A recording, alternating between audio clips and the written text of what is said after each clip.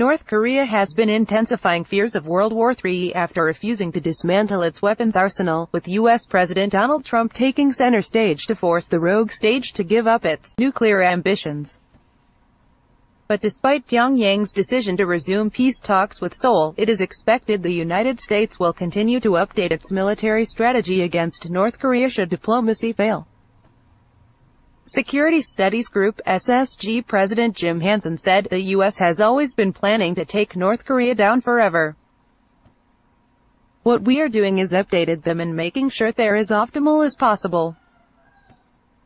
I think it's impossible for diplomacy to work unless there is a credible threat of force involved. Otherwise, you have nothing to worry about." North Korean leader Kim Jong-un has been engaging President Donald Trump in an escalating war of words, further fomenting fears World War III could break out due to harsh Twitter exchanges. But the former U.S. Army Special Forces operative said Mr. Trump's national security advisor, General H.R. McMaster, had reassured him a conflict with North Korea would not be a horrific tragedy, as some experts have claimed.